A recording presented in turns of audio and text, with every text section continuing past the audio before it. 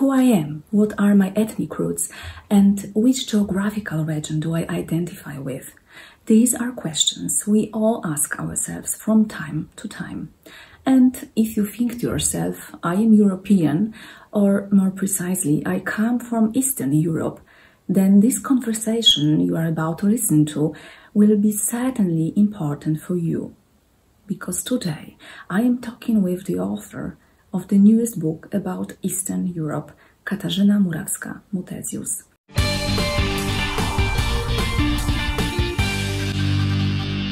Hello, Kasia. Thank you for joining me on this channel. A very interesting publication has appeared recently on the literary market. It calls Imaging and Mapping Eastern Europe. And this is your book, Kasia.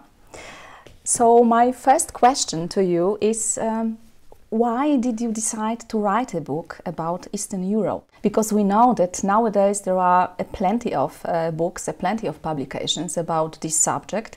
First, I want to say thank you so much for inviting me. I'm very pleased that I can talk to you, and I'm very pleased that you are interested in the book. And what I have to start from is from saying that actually the book was brewing for a very, very long time. And my idea came to me very long time. I actually should not even admit that, but it did. But I have to say, when I moved from Poland to England, that was 1990, so very, very long time ago. And the press was full of news from Eastern Europe, which just arrived from behind the Berlin Wall. So that was really a very hot topic. And surely I was reading all that. Larry Wolff's book, which is quoted very often in actually any book on Eastern Europe, his book was called Inventing Eastern Europe and was based mostly on travel diaries of 18th century travelers through Europe, including the region. That triggered the interest in the construction of Eastern Europe as an entity.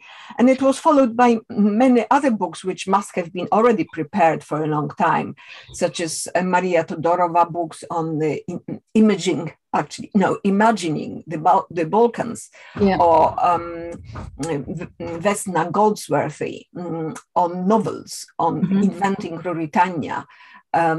So again, inventing was the issue. So, but the visual production of Eastern Europe did not attract attention. So that was an ideal topic for me. I've been just, thinking how to reinvent myself from the curator of Italian painting into a kind of more scholar who covers many other disciplines. So that was simply a topic for me. How long did you write this book? Well, no, I was writing many articles, and then I decided actually it was after my return from a stay in Poland as a deputy director of the National Museum, then I thought actually it is time to finish it, to publish, to assemble the text that I have written so far and to turn it into a book. You decided to present Eastern Europe from iconological point of view. How did you choose the cartoons, the photographs? How did you collect them? Why have I focused on images? Because there was not enough focus on images.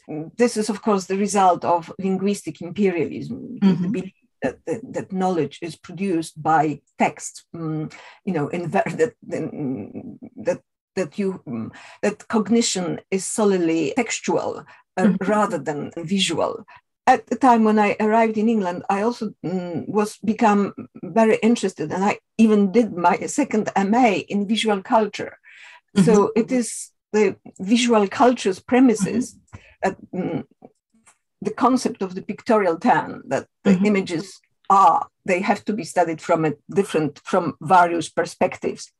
The new iconology, which was proposed by W.J.T. Mitchell, which actually he took some issues with Panofsky's iconology, but I will return to that. But he coined the term the pictorial turn, that we have to focus on images and to study them from as many angles as possible, but of course from socio-political perspectives.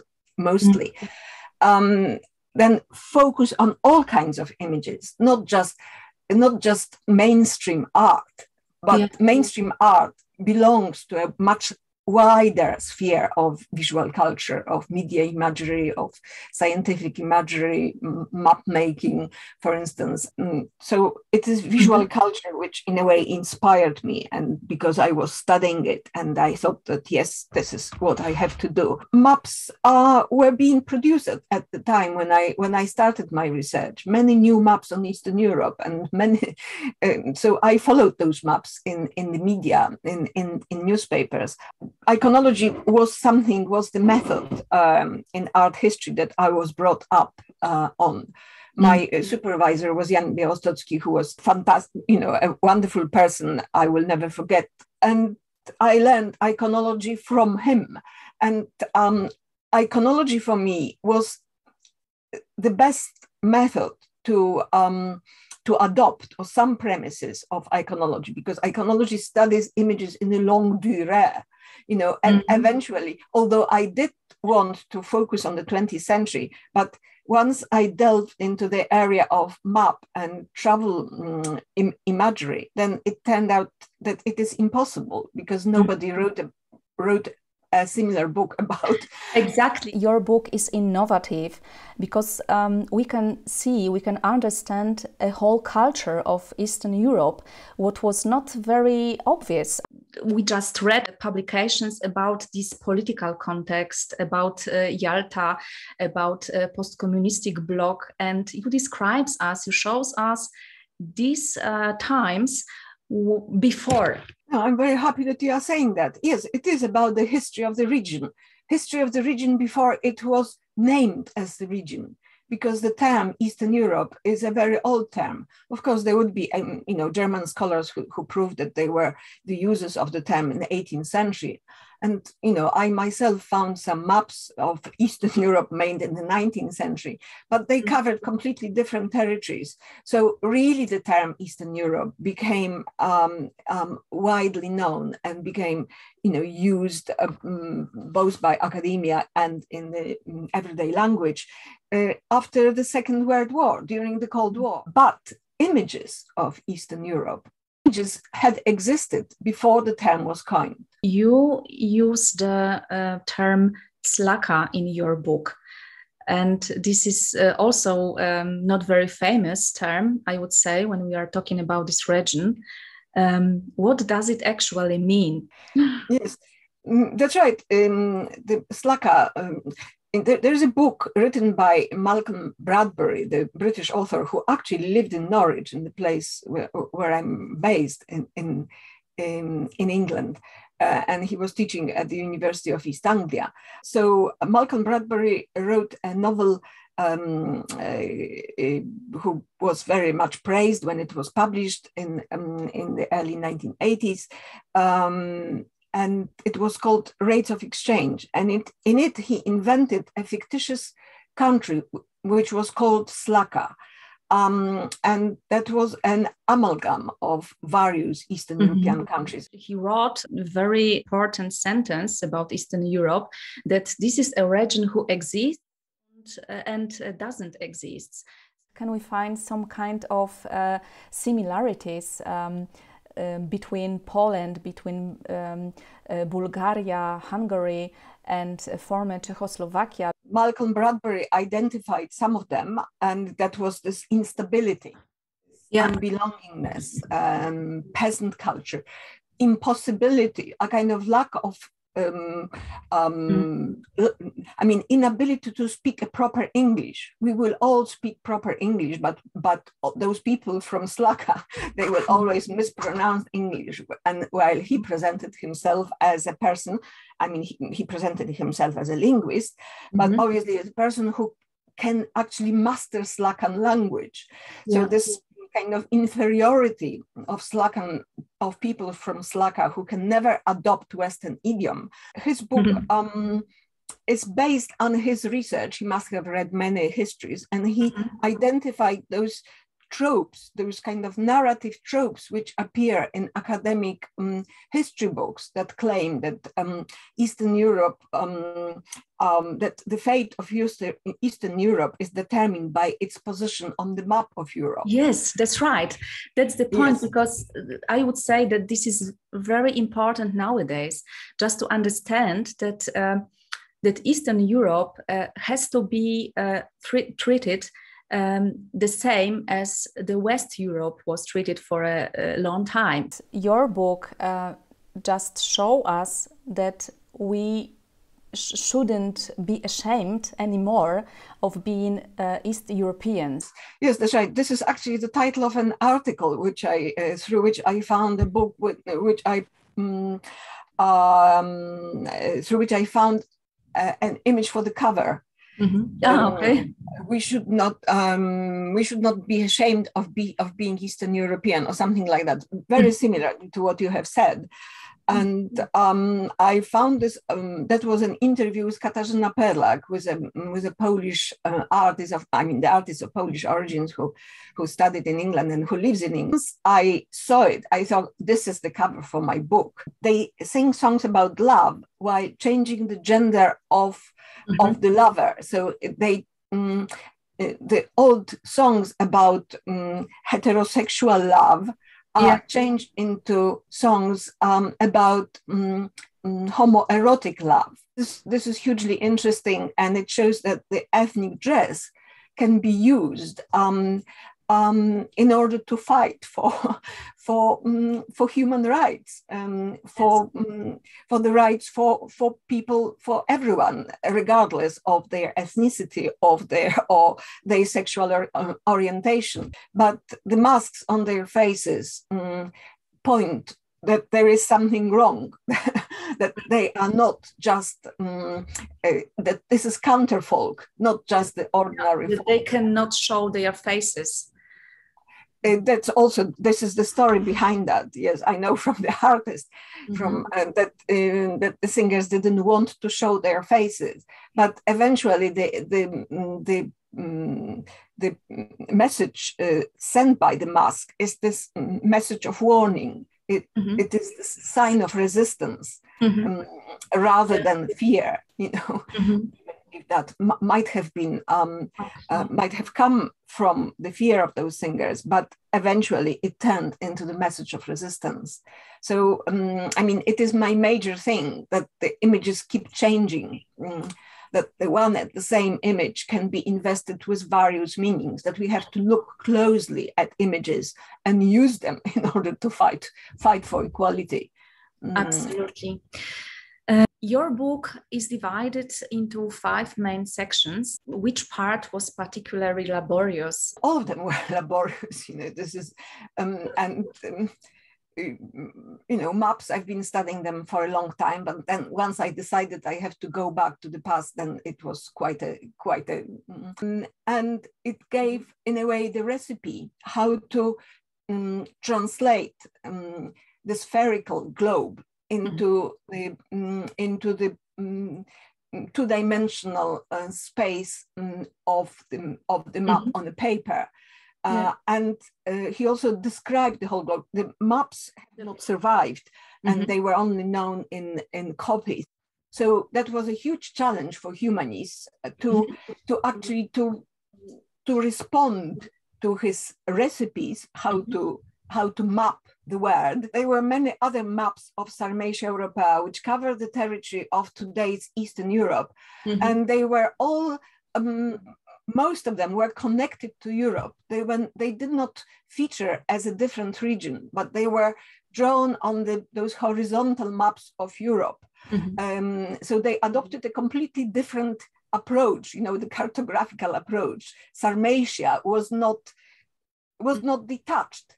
And then then you may say that Eastern Europe stopped existing, you know, because many of those regions were occupied by other countries. But the 20th century, that is after the peace conference in Versailles, when the region was reconstructed anew, and it arrived again under hundreds of names, not necessarily Eastern Europe. Eastern Europe was not the first one. And then other maps were being produced, a new cartographic formula, which was vertical, which presented those countries as squeezed within the vertical map, very uncomfortably, very often completely detached from the continent. So there was no Western Europe, neither was there Russia. So this move from the horizontal formula onto the vertical formula suggests this unbelongingness, instability, and it dominated the cartographic gaze through the 20th century. It still dominates today. I often see that this belief and a kind of question mark on people's faces when I talk about it, because people, of course, we know that Eastern Europe is this, because we know it from the maps, that Eastern Europe is this region where the countries are positioned on top of each other. But this is a hugely important realization that it is the cartography which imposed this perception on us, that once you represent Eastern Europe as a part of the larger Europe, of the larger world, it doesn't look like this in-between strip. It is the effect of the cartography that we think about Europe, Eastern Europe, as something in between, as something not belonging anywhere. It can be put on Alaska, anywhere. It is a floating part of Europe. The most fun was writing about travel imagery, about National Geographic, because I did a huge study of the images of Eastern Europe in National Geographic. And I thought I'm going to precede it by a short introduction of, those visual tropes that other people must have been written about it, or other people must have been written at least about traveling to Eastern Europe. And then I found a huge gap. There was nothing like that. I thought I would go to the library and I will spend, maybe 2 weeks in the library, and I will arrive with a good material for the preface to this chapter, a chapter about National Geographic. And no, I had to start everything anew. So that took me quite a long time. It was fantastic to look at the images with a totally unprejudiced eye. I mean, of course, I was slightly prejudiced by what I found in National Geographic, but I did find out that really it is the ethnic dress which has dominated the travel imagery to Eastern Europe from the very beginning. Okay. And so this is something new. And I mean, this is something that we don't want to deny as Eastern Europeans. We don't want to deny that Eastern Europe, that we are characterized by the ethnic dress. And again, kudos to Kasia Perlak, who actually had the, had this courage and to point out to the importance of the ethnic dress. Yeah. When we talk about us as Eastern Europeans, because you and me, we are emigrants, but we are also from Poland, can we say that we are satisfying with being from Eastern Europe according to the political also situation which we have today? Oh, that's a very difficult question. That it depends on who we are. I would always stress that I'm from Poland and I'm from Eastern Europe, but I guess that not all people would like to acknowledge that. Eastern Europe has been divided into those fractions. There are the Baltic countries, which drift their own way very much.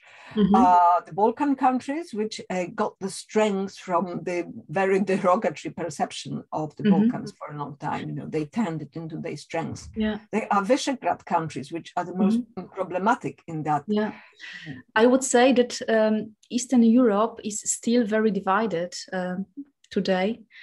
But I would say that your book helps us to unify just to find these similarities of culture or these points of view, which can just be a unit for us.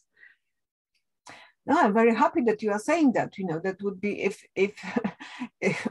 I would be most happy. Really, that would my book would act as a kind of common denominator, providing the common denominator which exists in between countries of the region. At the same time, I'm very much aware that, you know, those I mean, that everything is in the flux, and Eastern Europe now finds similarities also with other parts of the world. This kind of essential in-betweenness, this floating character of Eastern Europe, links us to the global South, the global East. So, and we kind of recover our identity by finding affinities with resistance in South America or even India. And there are many books about that. So I find that interesting. And I feel that we will be going into that direction, and including the art history field, following Piotrowski, you know, our common friend and collaborator, and you know, his call for the horizontal art history, which in a way includes that that belief that Eastern European art history will gain from liaising with global in other peripheral parts of the world. I would like to thank you once again, Kasia, for this interview. Thank you so much, Kasia. That was a huge pleasure to talk to you about the book. And for all of you, for all of the readers who would like to buy this book, please see the link below. Enjoy.